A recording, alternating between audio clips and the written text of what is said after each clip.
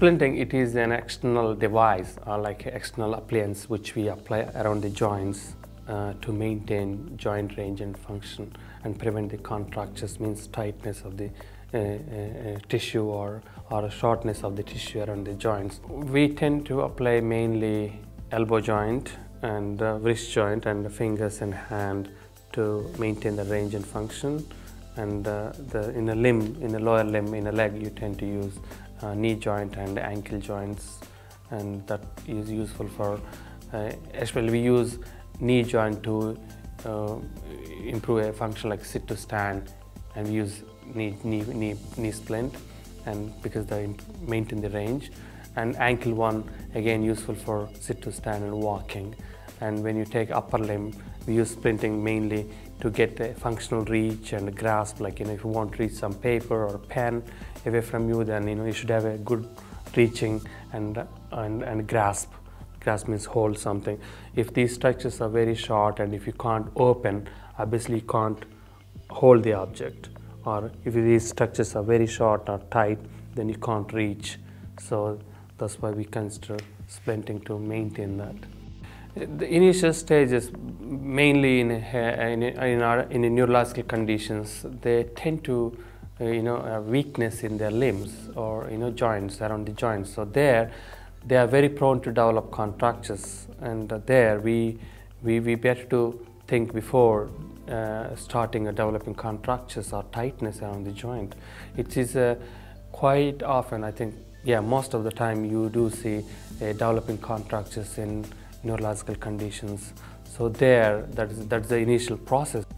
Before, when we consider splinting, we go and see the patient and explain to them what are the benefits of having splinting, and we explain. Before considering splinting, we do see whether this person is going to develop, or patient going to develop tightness or shortening, and there we explain to the patient, like I can see some changes in your tissue, soft tissue, maybe tightness here, getting worse, or you can see when, for example, initially stroke patient, they tend to have a very flaccid and loose limbs, but when you see next few weeks later, it will start maybe developing this type of tightness because opposite muscles are very weakened, and then this group of muscles are very tight, and there you can see this is getting more tight and tight, and it means the tone is getting worse, in the sense the tension in the muscles are getting more and more high in these group of muscles, and this group there's no tension, and because of weakness and because of neurological problems. We can use it preventative measures, and either we can use after after already they develop contractions, still we can use those splinting to improve that stretch and range in the joint. We can use both ways, before and after also, but most of the time we better to use before already developed contracture, because if it's already there, then it's very difficult to get back to the functional range. So it's more we trying to look preventative measure. I think clinician, we always should monitor patient whether is any tone is changing. Tone means again tension in the muscle, or changing or getting better or worse, or if it's getting worse, then before considering splinting we try different other modalities like stretches and activations to range of movements, like patient able to do their own, or medication, or postural management, like maintaining the posture by putting pillows and other things. And still if it doesn't work, then we have to go for splinting. But we don't go straight away to the splinting. First we try all these things, and then if it doesn't work, then we'll go for splinting. When we treat a patient, we should have some goal. Like we don't just give everything whatever they want or whatever you think. If you give something to the patient, then you should set a goal, like, oh, by giving this protocol or this treatment, then the patient should get benefit of these things. Or especially me as a rehab centers, we do see a functional progression or functional goal, rather just physical, or just we don't just give like the maintenance. We tend to see the function in a rehab services like us. So here the goal is like the person able to reach this, or the person able to wear his own top, or person they're able to comb their hair. So all those things, like if If I have a good, now me, I can comb my hair in a best manner. If I have a tightness and a stiff hair on my hip, my wrist joint, then I struggle to comb. So here I should have some goal, which is a function, which is I'm able to comb my hair by getting a good stretch and range. As a clinician, I go and see the patient, because patient, they come and explain the problems, or Kiran, I'm able to do this, or even I can see myself, if there is a, for example, as I said before, if there is a shortening of muscles here, if the patient is struggling to comb or brushing his teeth, then there, if I find there's a benefit of having splinting, then I go back to my MDT, multidisciplinary team is important. Team decision is most important, and there I need to present my case in front of team members, like, I want to consider splinting for this patient to get a benefit, like a functional benefits, for example, either combing or brushing his teeth, or I need to explain, or even I should explain to the patient what we are aiming for. If the patient knows what is the benefit by having splinting, they follow our plans better, and they'll take it very seriously by having splinting. So even MDT team, we will discuss and decide what benefits by having splinting for that particular patient, or whether splint or cast. So most of the time splints are beneficial, so there, and what type of splint is beneficial for that patient. Then we discuss all those things, and we discuss what is our plan, like how to maintain this splinting, and how to implement the plan, and how the patient should participate in this plan. Some splints are just fixed, they're like that, and some splints are dynamic splints, we call.